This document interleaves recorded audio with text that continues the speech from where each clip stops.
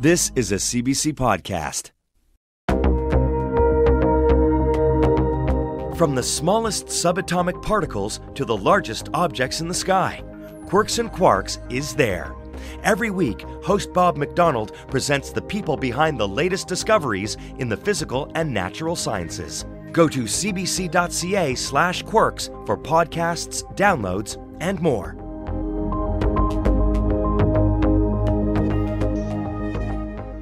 Well, there's an information session in Moncton tonight about a disorder that may affect many people in the region. The Canadian Hemochromatosis Society is holding the free public presentation.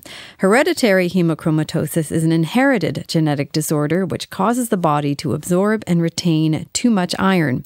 The Society's Executive Director, Bob Rogers, will be at the session tonight. He's in our studio this morning, along with Joanne Lagacé of Moncton, and she lives with the disorder.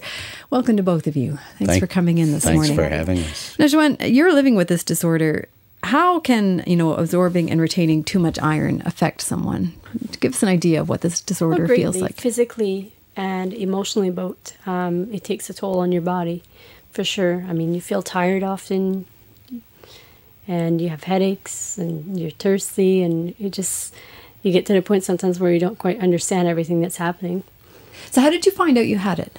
I developed quite a bit of symptoms that led me to go and see my doctor after months of deciding, trying to diagnose myself with, what exactly was happening. But after a while, you just don't have any more guesses, so you just go and see your doctor, and they start testing, and it took about 3 or 4 weeks of testing before they decided to test for hemochromatosis. Now, this, it surprises me, and I was surprised by some of the stats that I was reading this morning, that it's, one of the most common genetic disorder in Canada, yet, it's a new one to me. So, Bob, why do we know so little about it? It's not on the radar of doctors, Jonna. The fact is that this is a hidden condition. It's a genetic condition. And so the symptoms present, and the symptoms can be as mild as some of the ones that Joanne mentioned, but they can be quite severe as well. So diabetes or liver cancer or liver disease, arthritis, and so on. And when a doctor sees those symptoms, in the very short time we have with doctors these days, is that they treat the primary symptom or illness, and they say, okay, well, take this and do this, and then you'll be well. But they don't look for the underlying cause. The question we should always have is, why do we have this condition? But that gets failed to be asked. And so people go on for 5 to 10 years often before getting diagnosed because there's such a lack of awareness. And then when it finally clues into a doctor that may have this on their radar, then what they do is they test. There's 2 simple tests for this. And when they do those tests, and the ferritin, which is the iron, stored iron in the body, is elevated, and the transferrin saturation, which is the amount of iron in motion within the body, when those come in positive, a genetic test confirms the result. And that's when someone gets to know, and by that time, damage could already be done in the body. So it's just a lack of awareness. Once upon a time, we didn't know what colitis or Crohn's or Alzheimer's or cholesterol even was. But it's through the efforts of organizations like ours who need to bring awareness to this situation. And so here we are.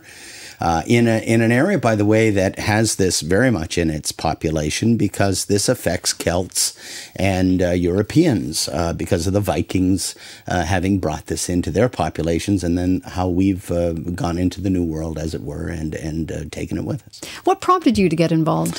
Boy, I've been in nonprofit work since I was 28 years of age. I'm 61 now. And 6 years ago, this organization was trying to find someone with enthusiasm and passion to help people, and I saw this as an opportunity to spend the rest of my years in doing something that would bring this out to the light. So here I am, and traveling across Canada. I'll be going out as far as Sydney on this trip, and then back to Vancouver, and it's all about awareness, and we're going to make that happen. So, Joanne, once you were diagnosed, talk about the treatment that you underwent. Treatments was quite, for me, dramatic. I am not a fan of needles, so just going for blood work was a panic on its own. And then when I learned about phlebotomies and how big those needles were. Yeah, phlebotomies are giving blood, a pint of blood. That's the treatment, because then you leach the iron out from the bone. Okay. Yeah, so that alone was a learning curve. And then, of course, I knew very little about the disorders. So it's, that's when I reached out to Bob from the very get-go. And he became, someone I just call and get information from, and really became to be more at ease with the knowledge of everything and how I'm supposed to expect certain things and be okay and whatnot. But treatments are, for me, still ongoing, will be for the rest of my life. And as well, it's always a challenge for me, because when I go in, they find it very difficult sometimes to draw blood.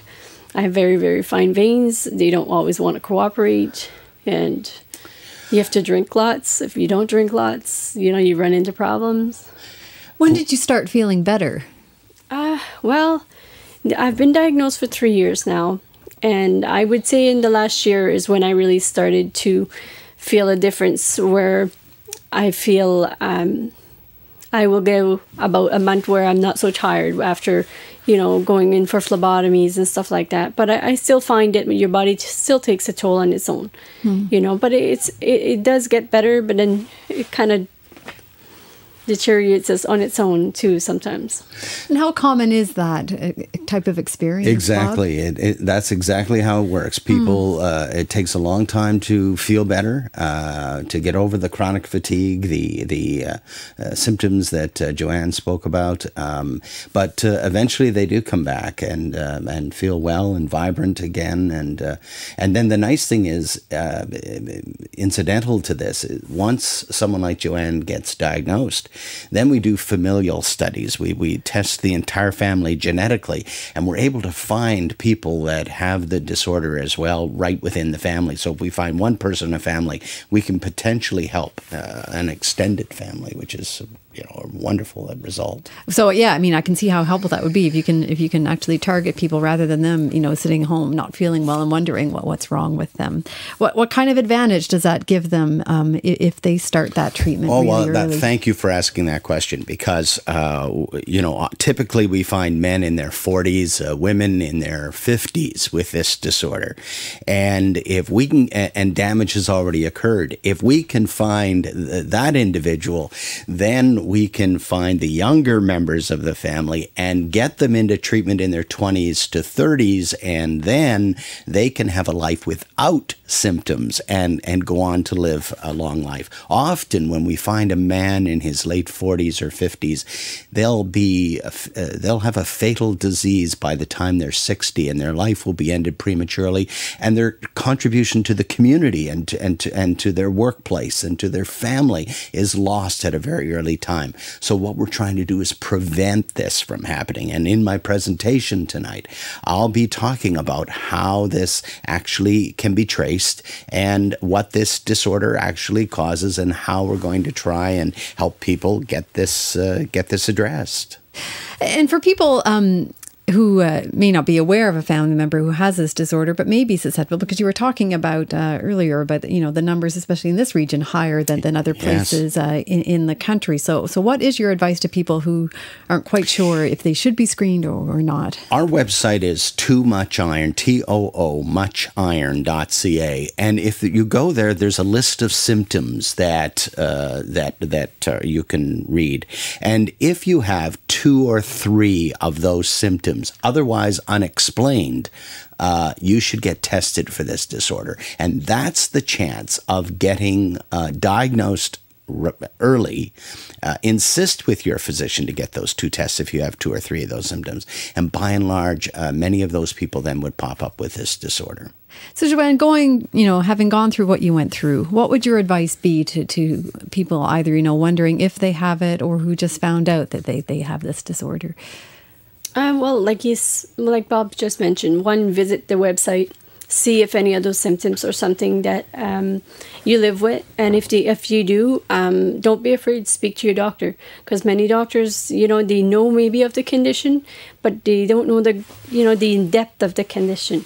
And therefore, specialist is really who you want to see. And often, doctors are even relentless on sending you to specialists. So really push for yourself. I mean, it's the only way for you to get better if you don't fight to get your doctor to send you to get the treatments. One of the things I'm thinking about as I sit here with Joanne in studio is that a lot of women are told they are anemic. They have too little iron. But that iron is the iron they measure in the bloodstream. It's the amount of iron in the blood.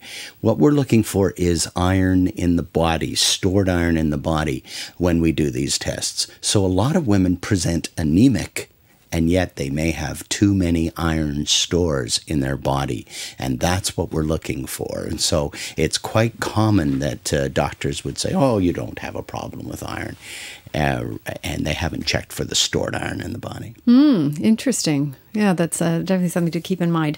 Thanks so much to both of you for coming in, and wish you well, Joanne, with your treatment and with your awareness campaign, Bob. I know a lot of people will appreciate it. Thank you. TooMuchIron.ca, and our toll-free number in Canada is 1-877-BAD-IRON. Bad iron. Okay, got it. All right, thanks so much for coming in this morning. Thank you. That's Joanne Lagacé. She lives in Moncton. She has hemochromatosis. Bob Rogers is Executive Director of the Canadian Hemochromatosis Society based in BC. The free public presentation takes place in Moncton tonight at 7 o'clock in the Fundy Room at the Futures Inn at Lady Ada Boulevard. And again, TooMuchIron.ca is the website. 1-877-BAD-IRON is the toll-free number to call. Looking for more CBC podcasts? Go to cbc.ca/podcasting.